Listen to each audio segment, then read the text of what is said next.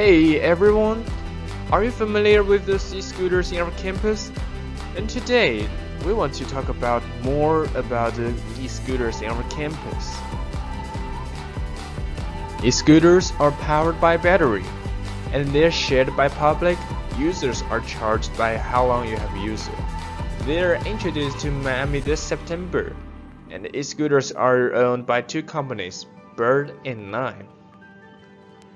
And then let's take a look at how Miami students know about the e-scooters.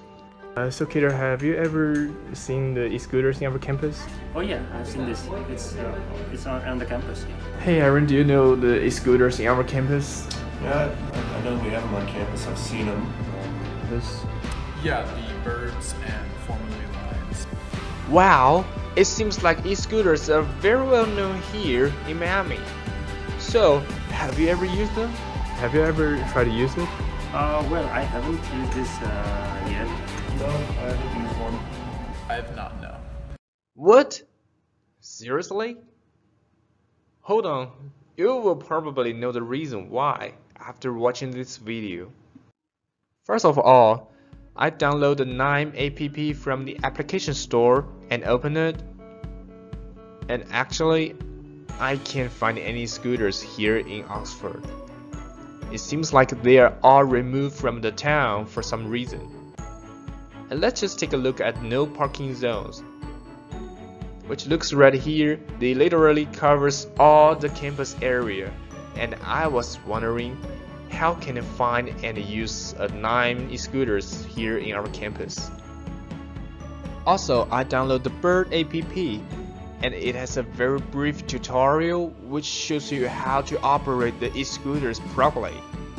Like you should always wear your helmets, and how you should put your feet on, and always keep yourself in the bike lane,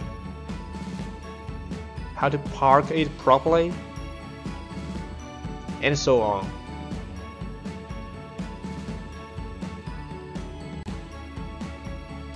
However, if you just take a look at the first rule, you must be 18 years old with a valid driver's license to use a Bird.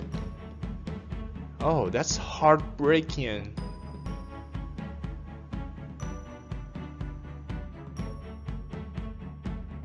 Just because I live very close from my department, and it's like 5 minutes walk. So I prefer walking. So it's Mostly because, I mean, A, you gotta pay to use them. I'm not about spending money to go someplace I was already gonna go. And I mean, if you allocate your time well enough, you just walk there. Don't really need to, you know, if I'm running late, maybe, but I just haven't considered using it. So the main reason, I have two main reasons for not using them. The first is that I like to work out a lot, and I feel that I wouldn't be as proactive if I went on the Bird scooters, because I like running a lot, and I feel like that I would be taken away from my workout schedule if I did go on the Bird scooters. So all of the three students choose walking to school. Kater choose walking because he lives not far away. Aaron choose walking because he don't want to pay for the e-scooter. And Matt choose walking because that's just a good way to do some workout.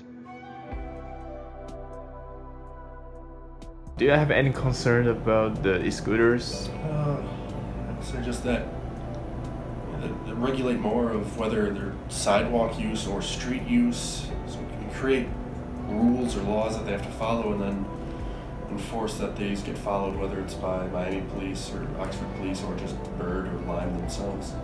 Yeah, so probably they need more regulations. More regulation on them, Yeah. My primary concerns for Bird scooters is that there have been incidents of kids getting hurt on them, but Miami has issued warnings for how to prevent this by basically saying you can't be wearing a backpack. Bird scooters are self-regulated, so they won't go higher than 15 miles per hour. They can't be ridden indoors. I think it is just up to the user to decide whether they're going to be smart about it or not.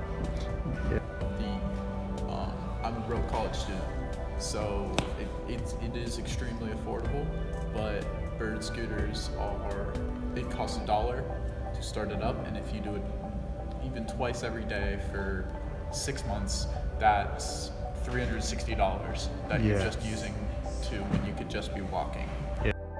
So Matt is correct. If you're going to use e-scooters every day, the cost will be amazing.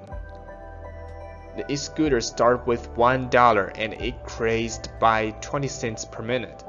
And let's make assumption in this way.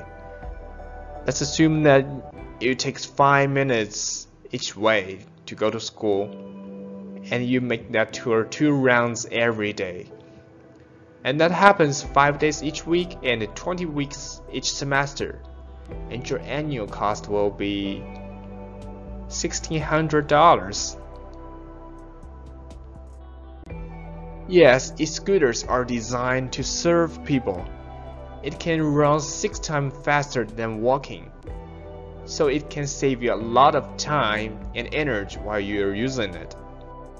However, there are many restrictions that prevent e-scooters from good using. For example, safety concerns.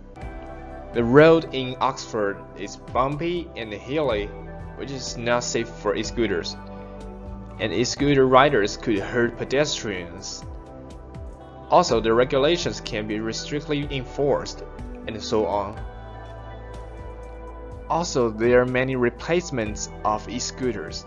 If you live not too far from school, you can just walk there, or just ride your bike, and you can work out at the same time. And if you do live far from school, you can just take the bus, and it's totally free. Lastly, using e-scooters can be too costly. However, the fact is that e-scooters are randomly scattered in the campus, which makes it even worse, because you cannot rely on it. Thanks for watching. Have a great day.